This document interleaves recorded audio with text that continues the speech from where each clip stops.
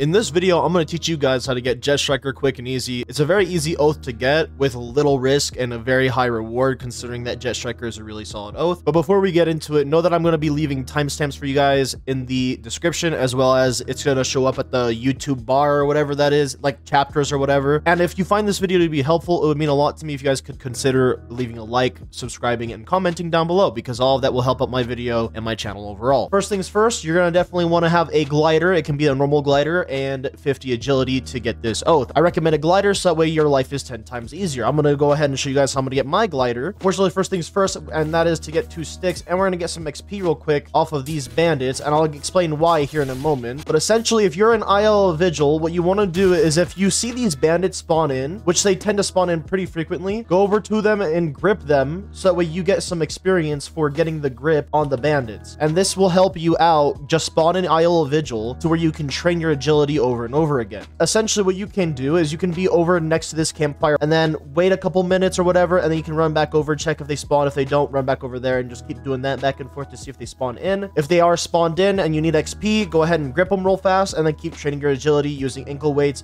If you don't have ankle weights when you spawn in, you guys can get them by going into the Isle of Vigil temple here, the Temple of the Blade, and then going left again, left one more time, right, and then you basically just head down the stairs, which will take you to the trainer. This is where you can practice your parrying on a semi-difficult enemy, which is really just an NPC. And then once you learn how to parry this, you should be pretty much good to go. But essentially, you want to go down here where this trainer will be, and then you can go ahead and buy your ankle weights right here for 25 notes. And also, if you need some extra XP, you can go ahead and talk to this guy right here and ask him if he needs help. And if he says yes, then go ahead and interact with him one more time, and then let him see your weapon manual. He won't take it away from you forever, though. You will get your weapon manual back. In fact, you don't even lose it, so there's that. And my favorite method of training agility is by going into an area where I can just go into circles and basically doing a slide, holding space, and then doing that little double jump, and then roll at the last jump. So it looks like this: slide, jump, jump, and then roll. And I just do that over and over again, and then that's how I level up my agility, of course, while spamming ankle weights. Now, there's a few ways that you can get yourself a glider. One of the ways is by going to Sharko Cave and killing the Sharkos to get their hide,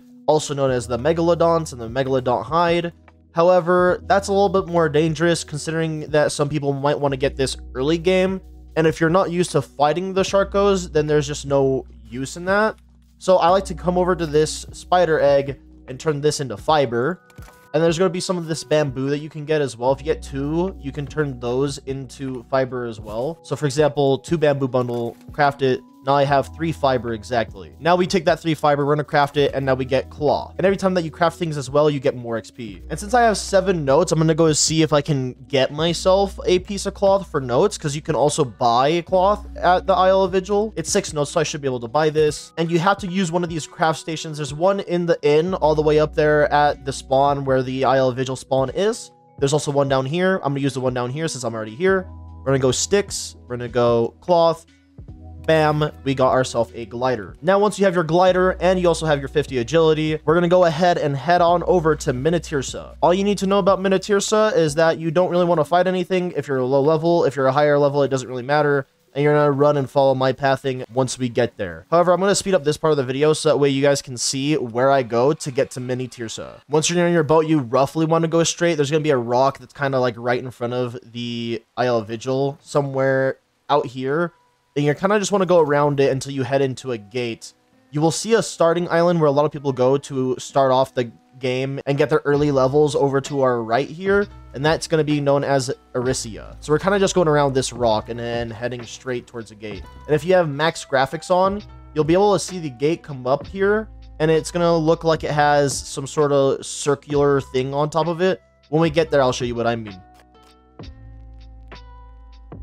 Over here is Erisia, by the way. And this circular thing is what I'm talking about. I think there's also another one at the top left here, or I could be wrong. Yeah, there it is right there. Once you're through this gate, you kind of want to go slightly to the left. You're going to get a speed boost by going through that gate, by the way, if you didn't know that already. You're going to see these statues, kind of go past it and start turning left a little bit. Then you should end up seeing these rock formations here, and you kind of just want to go between them. And then you're going to have to dodge some icicles here. If you're in a dinghy, this should be easy. Otherwise, if you're in another type of boat, just feel free to try and find a way to around it. And then instead of getting off here at this beach, we're gonna go a little bit past it on the other side of this icicle thing right here, because that is where the shipyard will be for Minityrsa.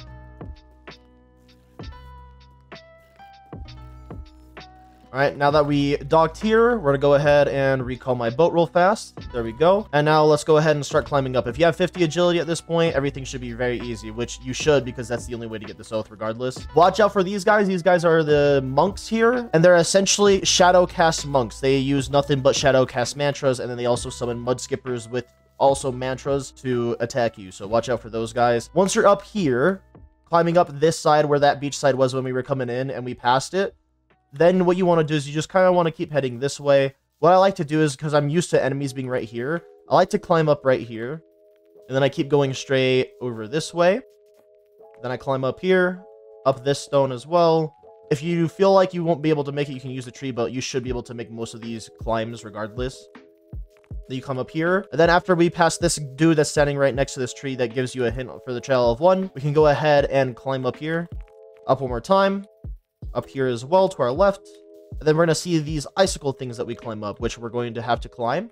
Be a little bit more careful on this specific area because it is a little bit easier to fall off since it is ice. Then we're going to climb all the way up here. We're going to climb onto this rock, and then we're going to go this way. And then what we're going to look for when we get here is we're going to see if there's like this big construct looking dude. He's going to look like this. If you see this anywhere on Minityrsa, run for your life and don't get anywhere close. If it makes you guys feel better, run around holding this menu up, because this is the fastest and the most consistent, safe way of logging out of the game. Because even when you click close on the Roblox client, it will take a little bit for your character to disappear. This guarantees that you basically log the second that you're able to click yes. So anyways, we're gonna go past this construct in the ice there, go up this rock here, keep heading this direction, climb up this ice, climb up here. You're gonna see trees and a little bit of like a valley down here as well. You're gonna go ahead and want to roll. Try not to take any fall damage. If you take fall damage, it's okay.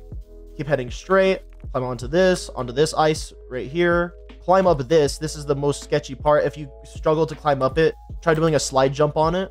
And then we're gonna go ahead and climb onto this ice. Climb up here. We're gonna go across over here onto this ice.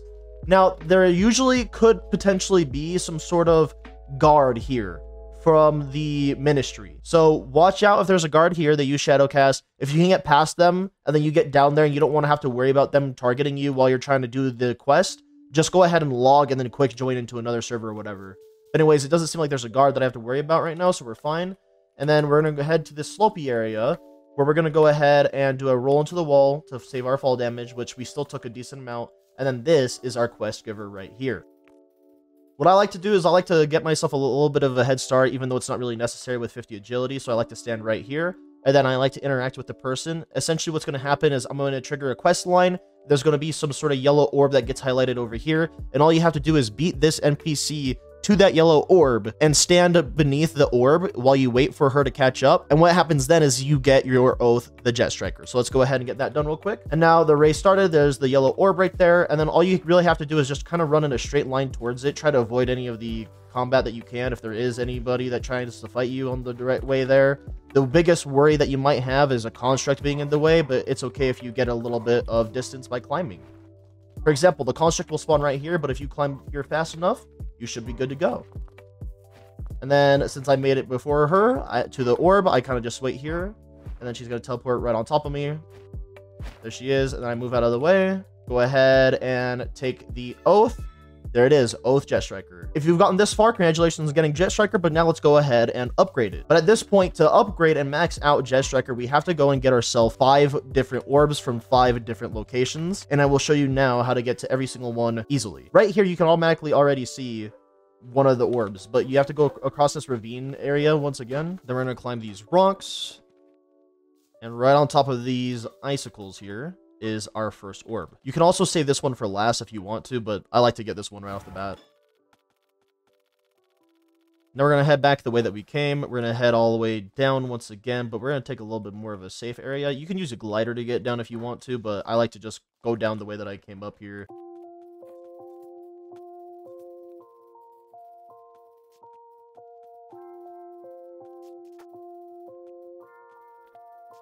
All right, at this point, hopefully you got back to the shipyard and were able to spawn in your own boat again, so that way you can sail to the next area, which is Etris. And I'll be honest with you guys right now, I absolutely hate Etris. I get jumped there way too often, even as a freshie. I hate that specific city so much. I can't even begin to explain it to you. But essentially, if you know where the Etris Palace is, we're going there, and it should be on the rooftop there. If you guys don't know how to get to Etris from Minityrsa, just go ahead and follow the sped up version of me sailing to Etris. And then you'll be able to see this gate when you pass this rock. If you just keep heading straight, there's going to be a gate right here, which leads to Etris. Also, to make sure that your boat goes as fast as it possibly can, always try to point your sails in the direction of the flag, which is essentially showing you the direction of the wind. Watch out for other players once you get to this specific spot, though. People will attack you just because. Etris is an absolute pain. You should be expecting any sort of person to decide to PvP you at any point in this game regardless, though. But I don't know, man. Etris is like a free-for-all. All right, so once you land at Etris, you're going to quickly try to get through this as fast as possible because no one likes Etris from what I know. But anyways, I don't like to go up the cave system. I actually like to go out on the outside. It just feels like I get through it way easier. So I like to climb up these rocks over here. Just climb all the way up here, and then we're going to be in the Etrian Wilds, I believe, where we just keep climbing, keep going forward. Then we're going to go next to this tree here and just climb up this rock.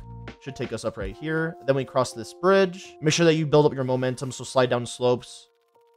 Then I'm going to climb this, keep going straight. Climb up this. Slide down this bridge. We're almost there. If you've been following along this far, you're doing a great job. Keep it up. Now we go ahead and slide across this bridge. I'm going to climb up here. The palace is over there. You can see the orb from here. You want to pass this tree in the middle, cross this bridge. This is the inn. This is where another spawn is. This is the spawn in Etris specifically. You want to go across this bridge here. Go up these stairs. But once you're here, I like to go on the right side because this seems the most consistent for me. But there is a pipe that leads up the right side of the Etris Palace.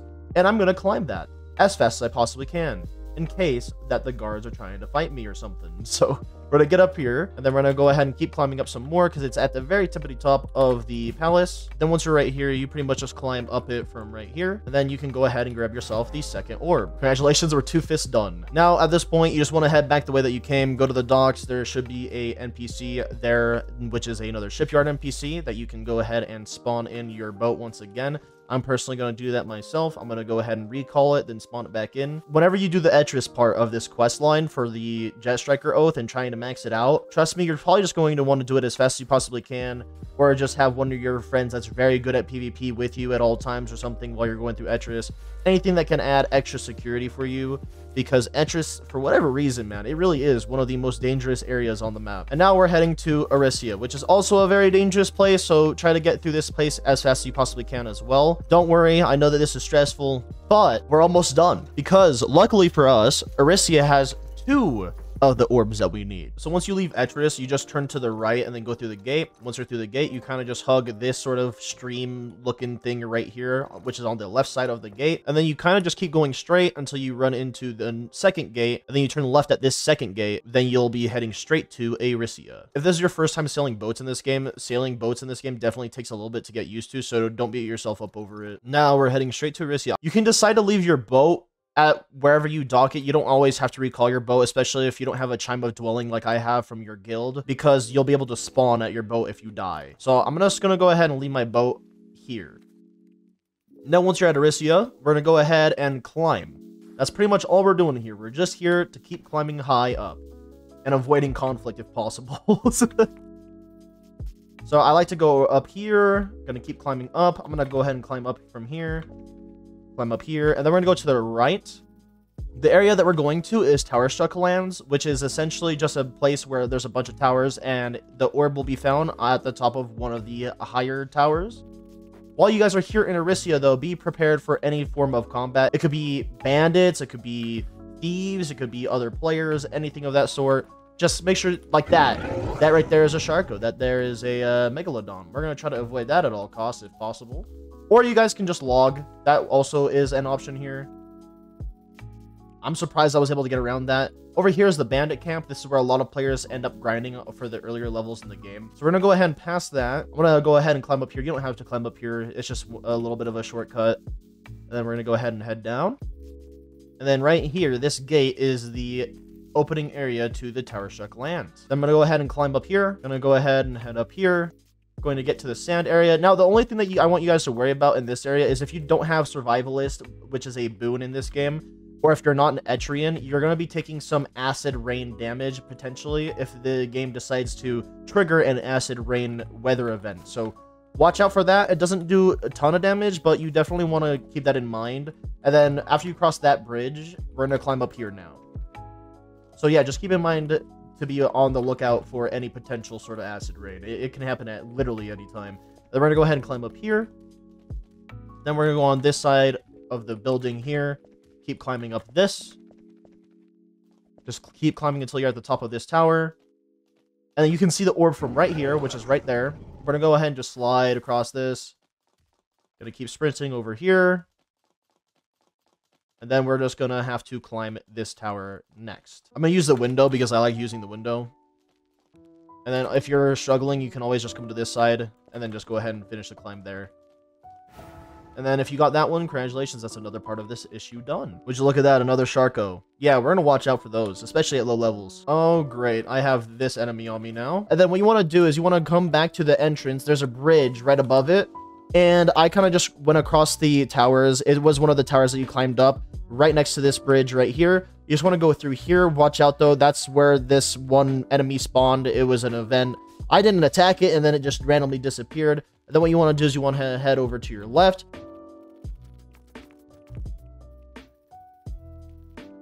This takes you to Upper Erisia. Again, acid rain is another concern over here. Now, at this point, you don't really have to worry about much of anything except for being able to make a jump. So all you want to do is once you're right here, you want to make sure you make this jump. If you're worried about the jump, feel free to just go right here, climb up this, and then dash across. And then what you want to do is you want to climb up here if you can.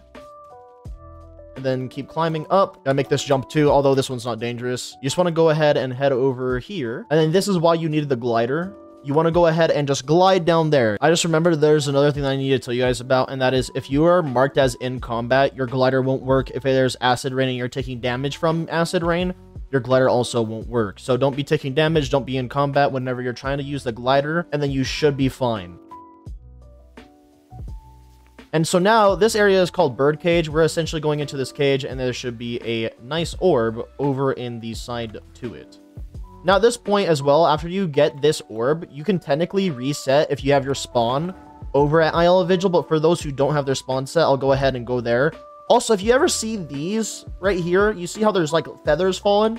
Yeah, don't even get close to that. That's an owl. Unless you're confident in fighting the owl, then by all means go for it. But if you're a low-level player with not much stats or anything like that, yeah, avoid that at all costs. Now, at this point, we kind of just head down, try to get down safely if possible.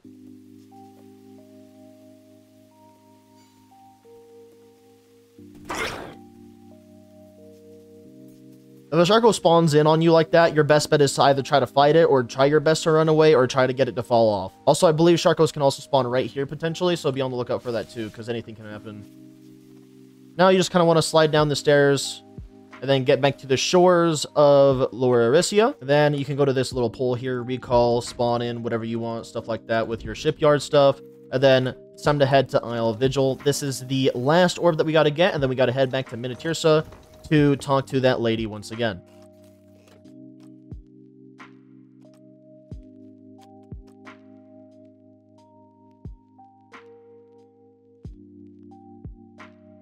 Now, once you get to Isle of Vigil, there is a guy there that is sitting down right in front of the temple and is looking at like this water, this body of water right there. And the orb is literally right there in front of that guy for whatever reason. It's the easiest orb to get out of all of them in this game, outside of the Minityrsa one, I guess. Now, Isle of Vigil, although I do consider Isle of Vigil to be one of the safer spawn areas and just one of the safer islands in general, keep in mind that you can still get jumped here. I've gotten jumped here multiple times as well, so always keep your head on a swivel for that. And also, if you're worried about not getting enough XP, you guys can also do the guy's quest right here, where you just talk to him, ask if he needs help, and then he'll give you a food crate. And after that guy gives you a food crate, you can go ahead, pick that up, and then take that over to the guy that we're actually going to go in front of right now. It's just a guy again in the temple. You just gotta deliver the food crate. The only issue with the food crate is that all you can really do at that point is just slide down slopes and climb, because you can't like normally slide on flat ground like this whenever you're carrying the food crate. We're gonna try to avoid combat at all costs once again. You just kind of want to go and head up these stairs back into the temple, and then right there in front of this guy, that is the last orb that we need. And on top of that, this is where you would deliver the food crate to. You just talk to this guy with the food crate in your hands, and it'll go ahead and take it and give you notes, as well as a little bit of experience and Etria reputation. Now, once we're done with all that, we gotta go back to the docks to recall and spawn in our ship once again, because we gotta head back to Minityrsa. And if you guys want to get a reminder of how to get to Minityrsa from Isle of Vigil, go back in the video. Otherwise, I'm gonna go ahead and pause it here, and I'll see you guys once I'm at Minityrsa. Now, once you're at Minityrsa, congratulations for getting this far to begin with. And then you just kind of want to head up the same way that you went to the NPC the last time. Just keep in mind all those dangers I mentioned earlier, and you should be fine. Just get there. I'll see you guys when I'm there. And now once you're here, you just talk to the NPC once again. You go ahead and just tell them that you're done, and then they would say, you've done it. That's everything. So once you do get that, that's how you complete and max out the entirety of Jetstriker. Anyways, that's going to have to be it for this video. I hope that this was very helpful and informative to you guys. If it was, please don't forget to try and leave a like or a comment or subscribe. As long as you consider it, it would make me happy. Either way, though, I'm just glad I could be here to help you guys out, learn how to get Jetstriker. Anyways, though, without further ado, I can't wait to see all of you guys in the next one. Bye-bye! Also, a little extra thing, your eyes turn like blue when you get the Jetstriker oath. It's pretty cool.